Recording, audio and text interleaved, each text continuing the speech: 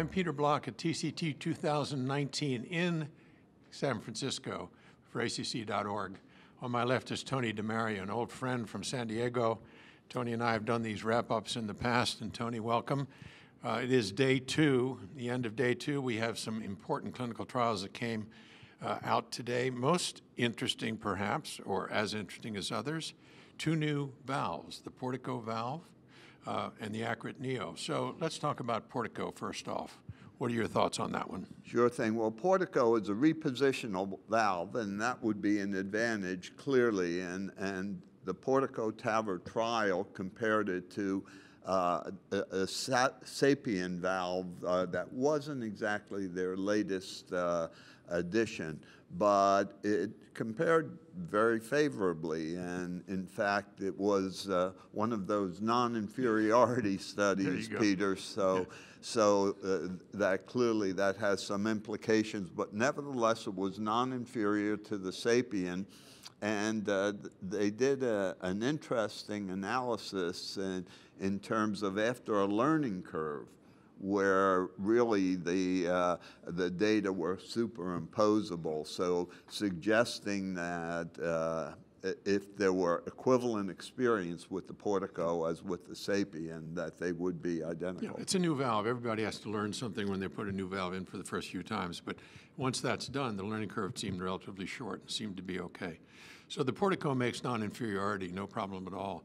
The Accurate Neo, a little bit of a different story. Yeah, Accurate Neo didn't make it. There were a number of problems, primarily prosthetic valve leakage and regurgitation, and so that did not prove to be equivalent, and who knows what will become of the Accurate Neo, but in the SCOPE trial, it just didn't compare favorably. Yeah, we forgot to mention in the Portico trial, they have a new iteration called the Flex, which is a delivery system. And I don't know the details of that, but it seems as though that Flex will allow them to get around the transverse arch a little bit better. And it seemed as though the outcomes using that system were really better than the original Portico. So well, it's a moving target, as all new devices are, but promising for the Portico and sort of disappointing for the Accurate Neo. Right, and it's anticipated that there will be more TAVR valves as time goes by, as the technology gets better and better and better, and it's exciting to see that development. Yeah, we need some new valves to put on the shelf in any case, right? Right. Okay, so that number 1. So now we have Partner 3, a sub-study. This is an interesting sub-study. This is a CT sub-study of Partner 3 where they wanted to see how much of this subclinical valve thrombosis business there really did occur, how much of it occurred and how important was it. Your thoughts on that one, Tony? They did a CT study and with HALT. H-A-L-T. I'll let you explain it. Right. Hypoattenuated leaflet thickening, presumably thrombi that form on the leaflets, both TAVR and SAVR. And they compared the 2 valves, which were more or less similar. This was a CT study. Right. They looked at outcome at the end of a year, which was kind of interesting. And the data were a bit complex in that some people who didn't have HALT at 3 months had it at 1 year. Some people who didn't have it developed, who had it, lost it and whatnot. But the bottom line, Peter, was that at the end of a year, the clinical events really were no different in those patients who had HALT and those patients who didn't. So one of the things that are interesting about this study was that there are some patients who had leaflet thickening at 2 months, and then 3 months later it disappeared, and it was sort of unclear how all that happened. And also, you talked a little bit, or should talk a little bit about the anticoagulation. Yeah.